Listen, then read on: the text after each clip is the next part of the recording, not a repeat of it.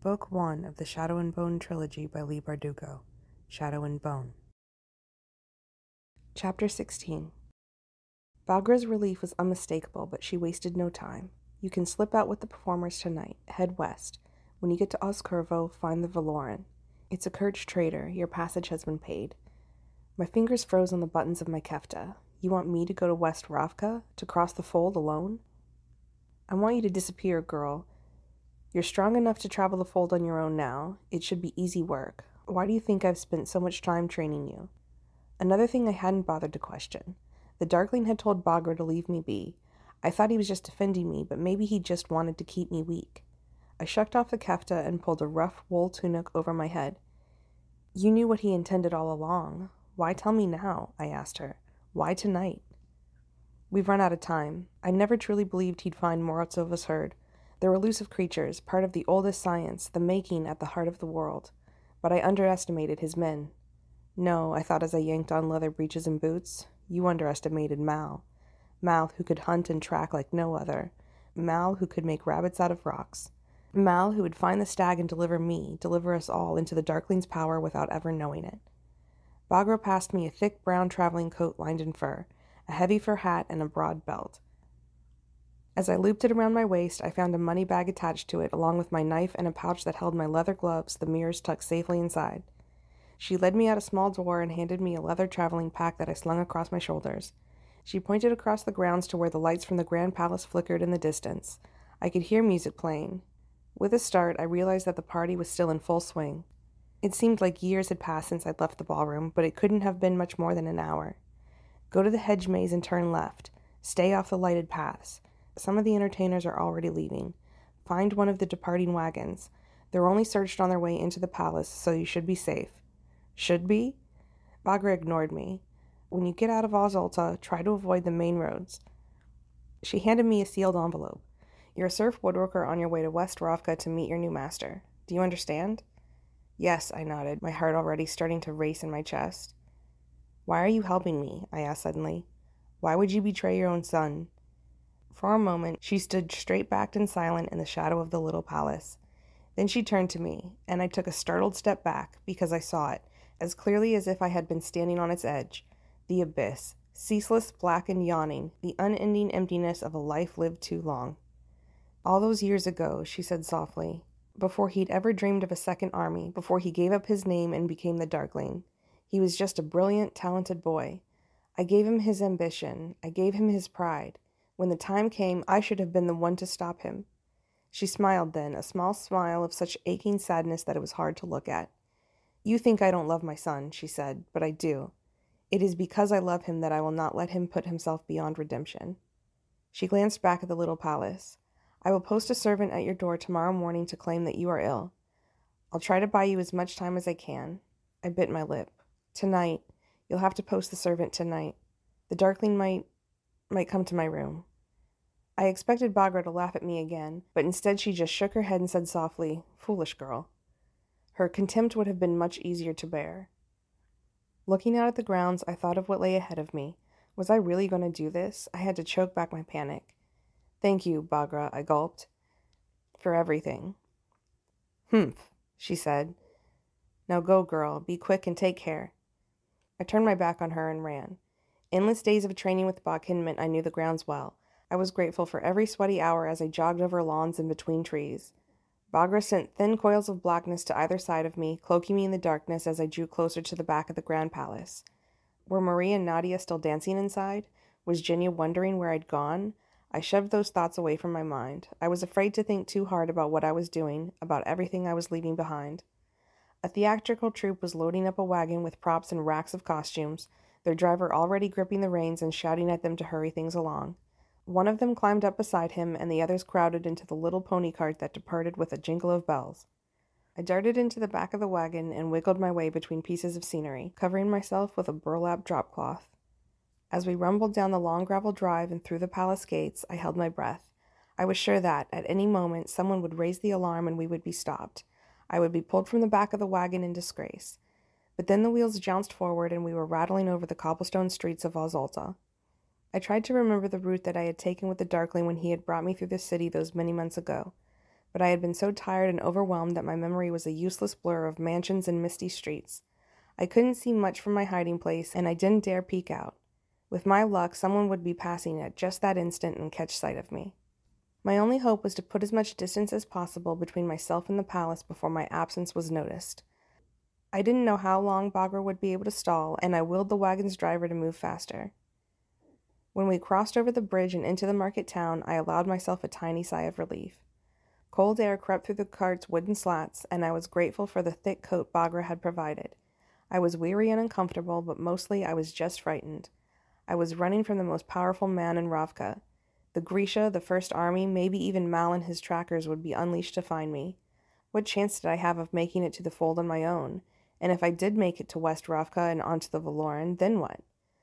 I would be alone in a strange land where I didn't speak the language and I knew no one. Tears stung my eyes and I brushed them furiously away. If I started crying, I didn't think I'd be able to stop. We traveled through the early hours of the morning, past the stone streets of Azalta and onto the wide dirt swath of the Vai. Dawn came and went. Occasionally I dozed, but my fear and discomfort kept me awake for most of the ride. When the sun was high in the sky and I'd begun to sweat in my thick coat, the wagon rolled to a stop. I risked taking a peek over the side of the cart. We were behind what looked like a tavern or an inn. I stretched out my legs. Both of my feet had fallen asleep, and I winced as the blood rushed painfully back to my toes. I waited until the driver and the other members of the troop had gone inside before I slid out from my hiding place. I figured I would attract more attention if I looked like I was sneaking around, so I stood up straight and walked briskly around the building, joining the bustle of carts and people on the village's main street.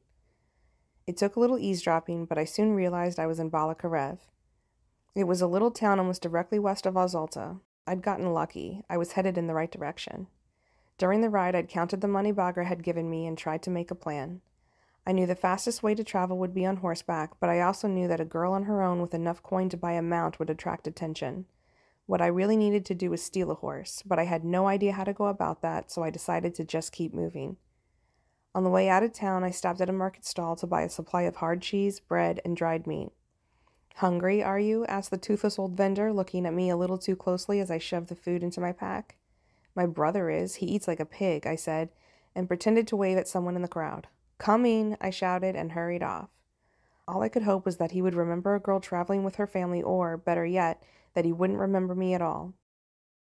I spent that night sleeping in the tidy hayloft of a dairy farm just off the Vai. It was a long way from my beautiful bed at the little palace, but I was grateful for the shelter and for the sound of animals around me.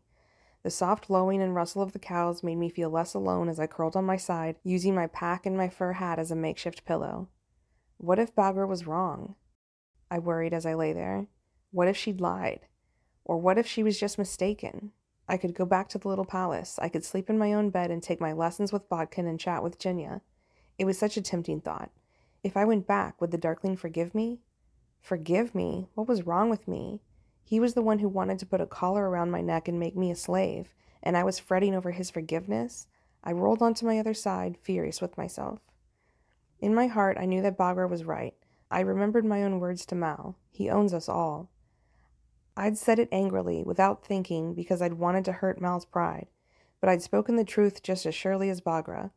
I knew the Darkling was ruthless and dangerous, but I'd ignored all that, happy to believe in my supposedly great destiny, thrilled to think that I was the one he wanted. "Why don't you just admit that you wanted to belong to him?" said a voice in my head. "Why don't you admit that part of you still does?" I thrust the thought away. I tried to think of what the next day might bring, of what might be the safest route west. I tried to think of anything but the storm cloud color of his eyes. I let myself spend the next day and night traveling on the Vai, blending in with the traffic that came and went on the way to Azalta. But I knew that Bagra's stalling would only buy me so much time, and the main roads were just too risky. From then on, I kept to the woods and fields, using hunters' trails and farm tracks. It was slow going on foot. My legs ached and I had blisters on the tops of my toes, but I made myself keep heading west, following the trajectory of the sun and the sky. At night, I pulled my fur hat low over my ears and huddled shivering in my coat, listening to my belly grumble and making myself picture maps in my head. The maps I had worked on so long ago in the comfort of the documents tent.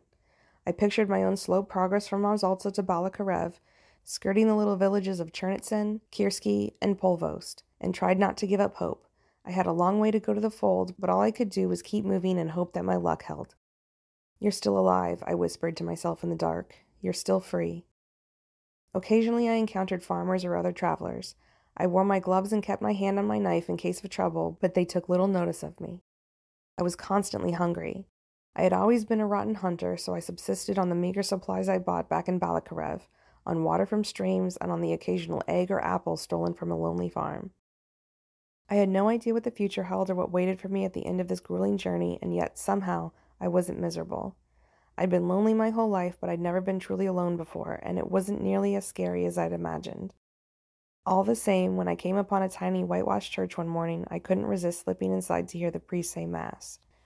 When he finished, he offered prayers for the congregation, for a woman's son who had been wounded in battle, for an infant who was ill with fever, and for the health of Alina Starkov. I flinched. "Let the saints protect the Sun Summoner," intoned the priest, "she who was sent to deliver us from the evils of the Shadowfold and make this nation whole again." I swallowed hard and ducked quickly out of the church. They pray for you now, I thought bleakly, but if the Darkling has his way, they'll come to hate you. And maybe they should. Wasn't I abandoning Ravka and all the people who believed in me? Only my power could destroy the fold, and I was running away. I shook my head. I couldn't afford to think about any of that right now. I was a traitor and a fugitive. Once I was free of the Darkling, I could worry about Ravka's future.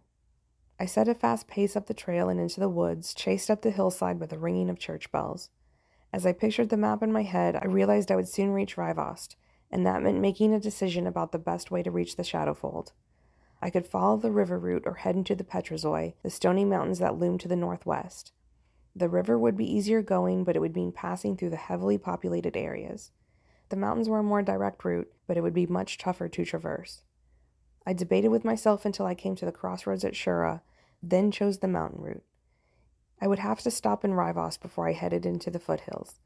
It was the largest of the river cities, and I knew I was taking a risk, but I also knew that I wouldn't make it through the Petrozoi without more food and some kind of tent or bedroll. After so many days on my own, the noise and bustle of Rivost's crowded streets and canals felt strange to me. I kept my head down and my hat pulled low, sure that I would find posters of my face on every lamppost and shop window. But the deeper I got into the city, the more I began to relax. Maybe word of my disappearance hadn't spread as far or as fast as I had expected. My mouth watered at the smells of roasting lamb and fresh bread, and I treated myself to an apple as I refreshed my supplies of hard cheese and dried meat. I was tying my new bedroll to my traveling pack and trying to figure out how I was going to lug all the extra weight up the mountainside when I rounded a corner and nearly ran right into a group of soldiers. My heart slammed into a gallop at the sight of their long olive coats and the rifles on their backs. I wanted to turn on my heel and sprint in the opposite direction, but I kept my head low and forced myself to keep walking at a normal pace. Once I'd passed them, I risked a glance back. They weren't looking after me suspiciously. In fact, they didn't seem to be doing much of anything. They were talking and joking, one of them catcalling at a girl hanging out the wash. I stepped onto a side street and waited for my heartbeat to return to normal. What was going on? I'd escaped from the little palace well over a week ago. The alarm must have been raised by now. I'd been sure the Darkling would send riders to every regiment in every town. Every member of the 1st and 2nd Army should be looking for me by now. As I headed out of Rivost, I saw other soldiers. Some were on leave, others on duty, but none of them seemed to be looking at me. I didn't know what to make of it. I wondered if I had Bagra to thank. Maybe she'd managed to convince the Darkling that I'd been kidnapped or even killed by Fjerdans. Or maybe he just thought that I'd already made it farther west. I decided not to press my luck and hurried to find my way out of town. It took me longer than I'd expected, and I didn't reach the western outskirts of the city until well past nightfall. The streets were dark and empty except for a few disreputable-looking taverns and an old drunk leaning up against a building, singing softly to himself. As I hurried past a noisy inn, the door flew open and a heavy-set man toppled out onto the street on a burst of light and music. He grabbed hold of my coat and pulled me close. "Hello, pretty. Have you come to keep me warm?" I tried to pull away. "You're strong for such a little thing." I could smell the stink of stale beer on his hot breath. "Let go of me," I said in a low voice. "Don't be like that, Lapushka," he crooned. "We could have fun, you and me." I said let go of me. I pushed against his chest. "Not for a bit yet," he chuckled, pulling me into the shadows of the alley beside the tavern. "I want to show you something." I flicked my wrist and felt the comforting weight of the mirror slide between my fingers. My hand shot out and light flared into his eyes in a single quick flash. He grunted as the light blinded him, throwing his hands up and letting go of me. I did as Bakken had instructed. I stomped down hard on the arch of his foot and then hooked my leg behind his ankle. His legs flew out from under him, and he hit the ground with a thud. At that moment, the side door to the tavern flew open. A uniformed soldier emerged, a bottle of kvass in one hand and a scantily clad woman clutched in the other. With a wave of dread, I saw that he was dressed in the charcoal uniform of the Darkling's guard. His bleary glance took in the scene. A man on the ground and me standing over him. "What's all this?" he slurred. The girl on his arm tittered. "I'm blind," wailed the man on the ground. "She blinded me." The Oprichnik looked at me and then peered at me. His eyes met mine and recognition spread across his face. My luck had run out. Even if no one else was looking for me, the Darkling's guards were. "You," he whispered. I ran. I bolted down an alleyway and into a maze of narrow streets, my heart pounding in my chest. As soon as I cleared the last few dingy buildings of Rivost, I hurtled off the road and into the underbrush. Branches stung my cheeks and forehead as I stumbled deeper into the woods. Behind me rose the sounds of pursuit, men shouting to one another, heavy footfalls through the wood. I wanted to run blindly, but I made myself stop and listen. They were to the east of me, searching near the road. I couldn't tell how many there were. I quieted my breathing and I realized I could hear rushing water. There must be a stream nearby, a tributary of the river. If I could make it to the water, I could hide my tracks, and they would be hard-pressed to find me in the darkness. I made for the sounds of the stream, stopping periodically to correct my course. I struggled up a hill so steep I was almost crawling, pulling myself up by branches and exposed tree roots. "There!" the voice called out from below me, and looking over my shoulder, I saw lights moving through the woods toward the base of the hill. I clawed my way higher, the earth slipping beneath my hands, each breath burning in my lungs. When I got to the top, I dragged myself over the edge and looked down. I felt a surge of hope as I spotted moonlight glimmering off of the surface of the stream. I slid down the steep hill, leaning back to try to keep my balance, moving as fast as I dared. I heard shouts, and when I looked behind me, I saw the shapes of my pursuers silhouetted against the night sky. They had reached the top of the hill. Panic got the best of me, and I started to run down the slope, sending showers of pebbles clattering down the hill to the stream below. The grade was too steep. I lost my footing and fell forward, scraping both hands as I hit the ground hard and, unable to stop my momentum, somersaulted down the hill and plunged into the freezing water. For a moment, I thought my heart had stopped. The cold was like a hand, gripping my body in a relentless, icy grip as I tumbled through the water. Then my head broke the surface and I gasped, drawing in precious air before the current grabbed me and pulled me under again. I don't know how far the water took me. All I thought about was my next breath and the growing numbness in my limbs. Finally, when I thought I couldn't fight my way to the surface again, the current drove me into a slow, silent pool. I grabbed hold of a rock and pulled myself into the shallows, dragging myself to my feet, my boots slipping on the smooth river stones as I stumbled under the weight of my sodden coat. I don't know how I did it, but I pushed my way into the woods and burrowed under a thick copse of bushes before I let myself collapse, shivering in the cold and still coughing river water. It was easily the worst night of my life. My coat was soaked through. My feet were numb in my boots. I started at any sound, sure that I'd been found. My fur hat, my pack full of food, and my new bedroll had all been lost somewhere upstream, so my disastrous excursion into Rivost had been for nothing. My money pouch was gone. At least my knife was still safely sheathed at my hip. Somewhere near dawn, I let myself summon a little sunlight to dry my boots and warm my clammy hands. I dozed and dreamed of Bagra holding my own knife to my throat, her laugh a dry rattle in my ear. I awoke to the pounding of my heart and the sounds of movement in the woods around me.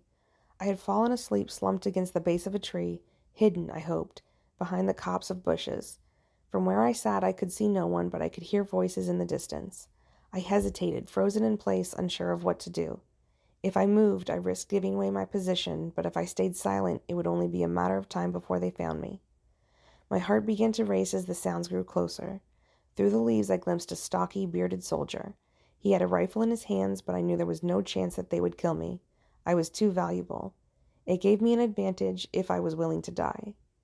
They're not going to take me. The thought came to me with sure and sudden clarity. I won't go back. I flicked my wrist and a mirror slid into my left hand. With my other hand I pulled out my knife, feeling the weight of Grisha's steel in my palm. Silently, I drew myself into a crouch and waited, listening. I was frightened, but I was surprised to find that some part of me felt eager. I watched the bearded soldier through the leaves, circling closer until he was just feet from me. I could see a bead of sweat trickling down his neck, the morning light gleaming off his rifle barrel, and for a moment I thought he might be looking right at me. A call sounded from deep in the woods. The soldier shouted back to them. "Nichevo!" Nothing. And then, to my amazement, he turned and walked away from me.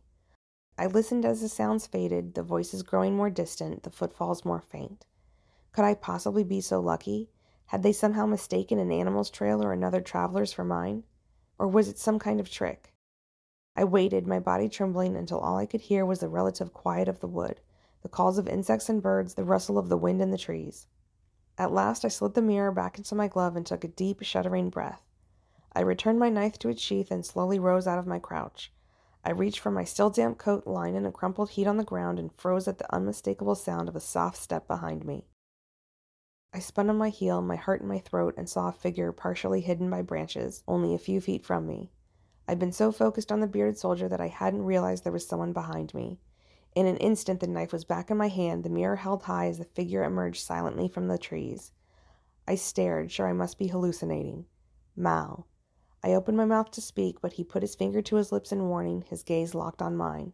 He waited a moment, listening, then gestured to me to follow and melted back into the woods. I grabbed my coat and hurried after him, doing my best to keep up. It was no easy task. He moved silently, slipping like a shadow through the branches, as if he could see paths invisible to others' eyes. He led me back to the stream, to a shallow bend where we were able to slog across. I cringed as the icy water poured back into my boots again. When we emerged on the other side, he circled back to cover our tracks. I was bursting with questions, and my mind kept jumping from one thought to the next. How had Mal found me? Had he been tracking me with the other soldiers? What did it mean that he was helping me? I wanted to reach out and touch him, to make sure he was real. I wanted to throw my arms around him in gratitude. I wanted to punch him in the eye for the things he'd said to me that night at the little palace. We walked for hours in complete silence. Periodically, he would gesture for me to stop, and I would wait as he disappeared into the underbrush to hide our tracks. Sometime in the afternoon, we began climbing a rocky path. I wasn't sure where the stream had spit me out, but I felt fairly certain that he must have been leading me into the Petrozoy. Each step was agony. My boots were still wet, and fresh blisters formed on my heels and toes. My miserable night in the woods had left me with a pounding headache, and I was dizzy from lack of food. But I wasn't about to complain. I kept quiet as he led me up the mountain and then off the trail, scrabbling over rocks until my legs were shaking with fatigue and my throat burned with thirst. When Mal finally stopped, we were high up the mountain, hidden from view by an enormous outcropping of rock and a few scraggly pines. "Here," he said, dropping his pack. He slid sure-footed back down the mountain, and I knew he was going to try to cover the traces of my clumsy progress over the rocks. Gratefully, I sank to the ground and closed my eyes. My feet were throbbing, but I was worried that if I took my boots off, I would never get them back on again. My head drooped, but I couldn't let myself sleep. Not yet. I had 1,000 questions, but only one couldn't wait until morning. Dusk was falling by the time Mal returned, moving silently over the terrain. He sat down across from me and pulled a canteen from his pack. After taking a swig, he swiped his hand over his mouth and passed the water to me. I drank deeply. "Slow down," he said. "That has to last us through tomorrow." "Sorry." I handed the canteen back to him.